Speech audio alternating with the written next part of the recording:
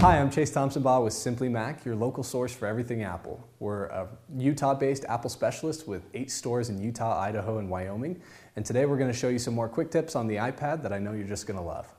Now we're going to show you how you can install other browsers on the iPad.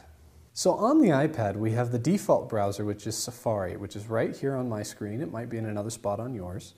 And Safari is really nice. We do have lots of tabs. We have the ability of creating bookmarks, which you see here. But every once in a while, you may want to try out a separate browser. There are several of them in the App Store. So let's go ahead and let's find one. We're going to come up here to search, and I'm just going to type in Opera. Now, Opera is a really good browser. It's fast, it's quick, and easy to use. So right here, Opera Mini Web Browser, and this is a free application, so I can tap Free and Install App.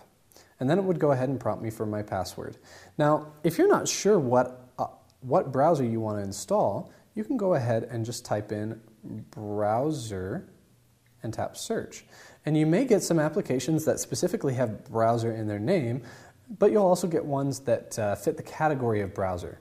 Another good browser is the Skyfire web browser. Now the reason that I like this is just like Opera and Safari, it's pretty easy to use, but Skyfire will also work with some Flash video websites. So you can see here, it does not support all Flash websites and games, but it does support Flash video. So websites like Vimeo and YouTube that normally come in on the iPad will still come in, but other websites like maybe websites that don't support video for the iPad that just have it through Flash, this is a really good alternative. It's only $5 and you can go ahead and get that.